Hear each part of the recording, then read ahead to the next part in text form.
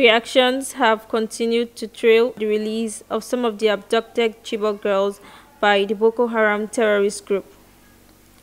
82 girls have been recently released after a negotiation between the federal government and the terrorist group, and Nigerians have ever since expressed positive disposition towards the release of the girls.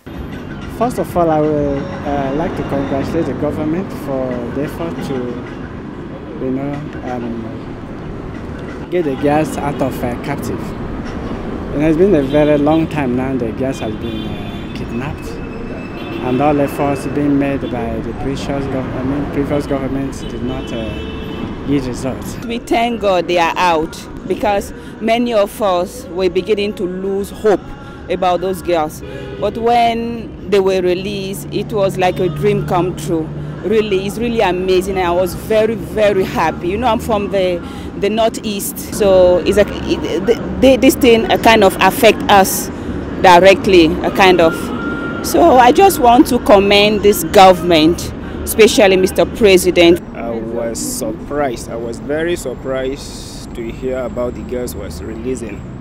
So I don't even expect that such a thing will happen. But I did very surprised, and I did very, very happy with that.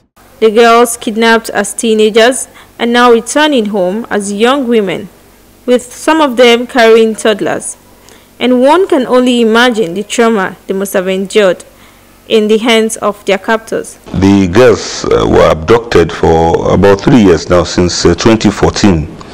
And by now, one will expect that they will have almost gotten used to the kind of environment they found themselves. And sometimes when a person is in captivity of that sort, it's possible that they will have even resigned to fate. Some of them perhaps did not expect that they will ever be rescued from their abductors.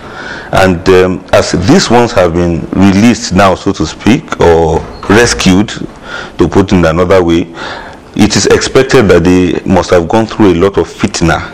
And the Quran says, al-fitnatu ashaddu min al-qatl.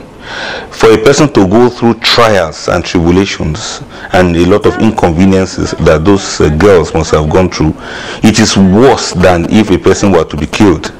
Meaning that it is like killing somebody psychologically, killing somebody mentally sometimes, robbing them of their self-esteem, removing their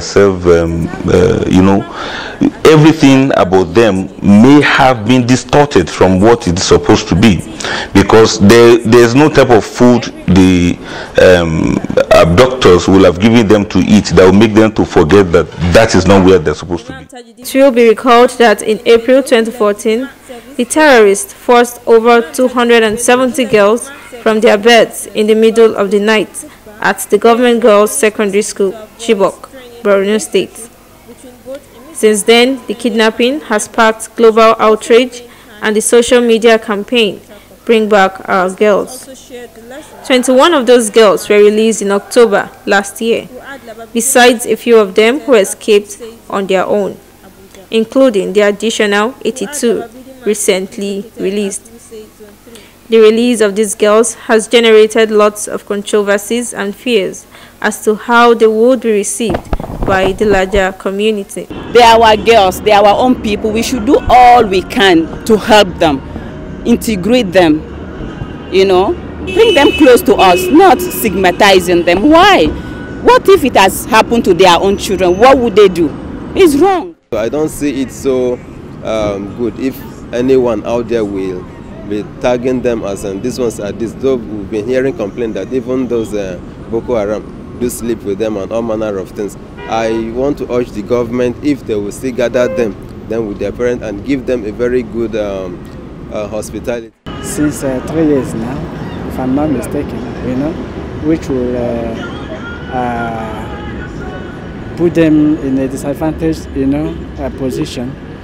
For me, I think the government should first of all keep them somewhere, make sure that they are given good orientation, before they release them to the society. We know that these girls were abducted. It was not of their own volition. some people were even thinking they were looking fresh or robust. Abduction is not about maybe being punished or being victimized. That is not the only thing that we are looking at, but that they were abducted against their will, and then they were forced to do things they wouldn't have done ordinarily. More specifically, the infants supposedly belonging to some of the captors. Person will come to claim a child that he has legally. In fact, anybody who shows face now should be charged for abduction, should be charged for rape, should be charged for adultery, because these girls were not given to you by the parents. As at the age they left, they were not old enough to give themselves out. As far as Islam is concerned, they still needed a wali, they needed the consent of their parents before they were given out. So anybody who had forcefully, abducted a woman and a child comes out of that, he cannot lay claim legally to say this is my legal child, and he doesn't have those legal rights over the child. So the child belongs to the mother and belongs to the state. Speaking on how they can be fully reintegrated into the society, pharmacist Kilani has this to say. They need to be reintegrated properly into the society. They need to be counseled. They need to be really encouraged, and they need to know that it is not every person they meet that is bad.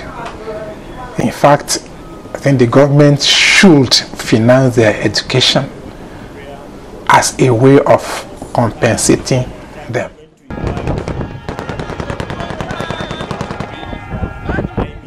Memories of the abduction might not be easy to forget.